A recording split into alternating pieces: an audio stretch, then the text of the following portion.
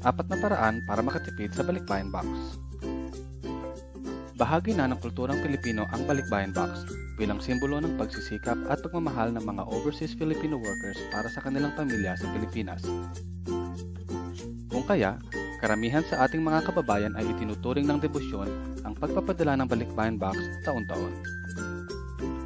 Sa loob ng maraming dekada na nagdaan ay apektado ng mga pagtaas ng presyo maging ang mga Balikbayan Box, kaya anumang paraan kung saan makakatipid ay sinasamantala ng ating mga kababayan.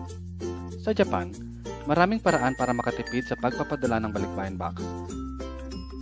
Narito ang ilang paraan para makatipid na maaaring hindi mo pa alam, at ibinabahagi namin ito upang makatulong sa lahat ng mga madalas magpadala katulad mo. Full payment cash on delivery. Kapag nag-order ka ng karton, ang sagawa ay sumisingil ng e-collect fee mula 350 hanggang 432 yen sa bawat pagkakataon na tumanggap sila ng bayad mula sa customers.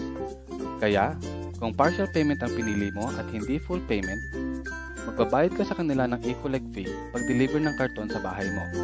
At kapag pinapick up mo na, ang balanse ay babayaran mo sa JP Post kung saan ay magbabayad ka rin ng payment processing fee na nagkakahalaga simula 300 hanggang 500 yen depende sa halaga na iyong babayaran. Nangangahulugan na 2 beses ka nagbayad ng payment fee sa 2 magkaibang paraan.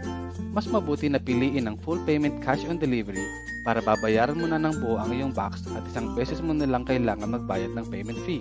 Wala ka pa iintindihin na babayaran kapag nagpa-pick up ka na dahil fully paid na ang box mo. Debit or credit card payment. Tulad ng full payment cash on delivery, ganun din ang konsepto kapag magbabayad ka gamit ang iyong debit card or credit card. Sa aming website ay maaari ka magbayad gamit ang iyong Visa or Mastercard pag order mo pa lang ng karton. Mayroon itong payment processing fee na 3% ng halaga na iyong babayaran. Kung pipiliin mo ang partial payment, magbabayad ka ng 3% tapos ang balanse ay pwede mo rin bayaran sa online payment gamit ang debit or credit card kapag nagpa-pick up ka na. Ibig sabihin, panibagong payment processing fee. Kaya, kung gagamit ka ng Visa or Mastercard, mag-full payment ka na para 1 beses ka lang magbabayad ng payment processing fee. Twin Box Promo. Ang Twin Box ay 2 regular boxes na tig 50 kg bawat isa. Total weight limit ay 100 kg. May 2 boxes ka na pero kasing halaga lang ng 1 jumbo box. Sulit ang Twin Box para sa mga nakatira sa lugar kung saan ay may weight limit. Dahil sa presyo ng 1 jumbo box, may 2 regular boxes ka na pwede mo ipadala at hindi doble ang presyo. Eto pa, kung 2 regular boxes ang order mo, ibig sabihin, 2 beses ka magbabayad ng 1,380 yen para sa delivery charges, total na 2,760 yen plus pa ang price ng mismong karton na in-order mo. Pero sa Twin Box Promo, 2 regular boxes ang i-deliver sa iyo pero 1 beses ka lang magbabayad ng delivery fee na 1,380 yen. Nakatipid ka na agad ng 1,380 yen at kung full payment pa ang pipiliin mo, may matitipid ka pa sa payment processing fee. Sulit, di ba? Kabayan Shokai Package. Ang Kabayan Shokai Package ay para sa mga taong maraming beses magpadala ng Balikbayan Box bawat taon.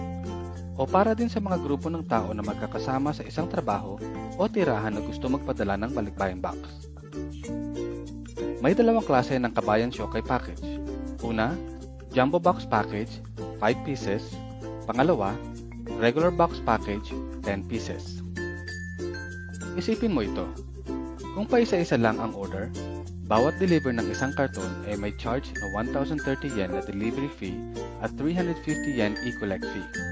Total of 1,380 yen plus pang presyo ng karton na in-order mo.